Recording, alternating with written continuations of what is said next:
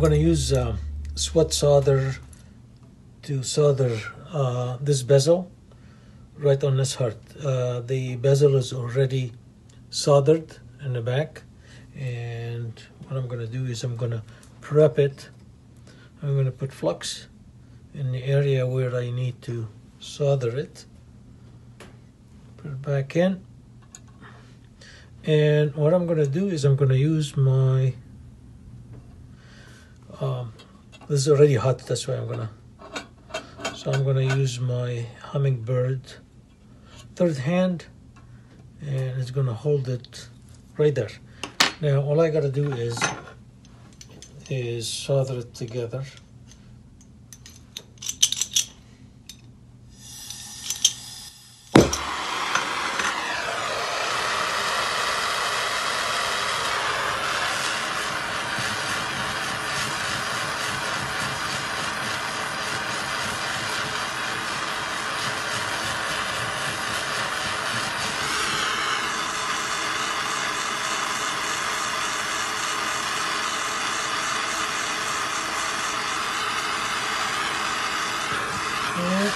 It's done.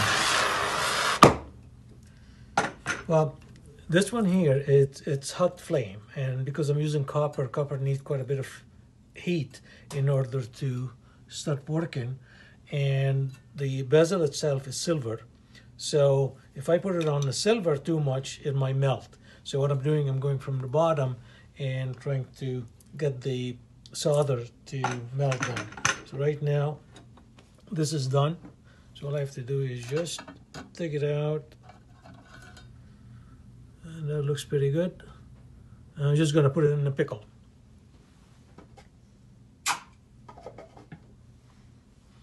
Okay, so I got another one that I gotta do, which is another heart. I'll do the same thing.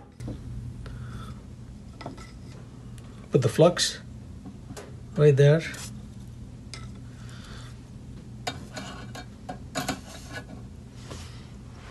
And I'm going to take my bezel, put it on top,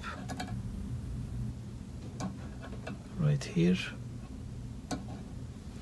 Line it up. This is kind of hot a little bit, so try to be. Here you go. Roughly about there. So now use the torch again.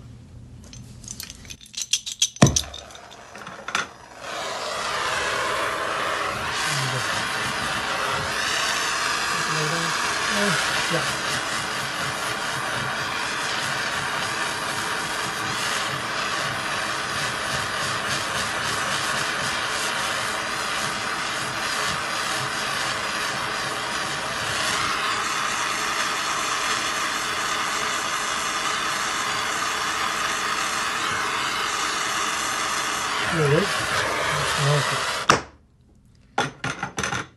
Okay, and that easy. These Hummingbird, they really work pretty good. You can hold it, and as you can see, the heart is round. Actually, it's not flat surface, and that makes it very good. So now I just put it back into the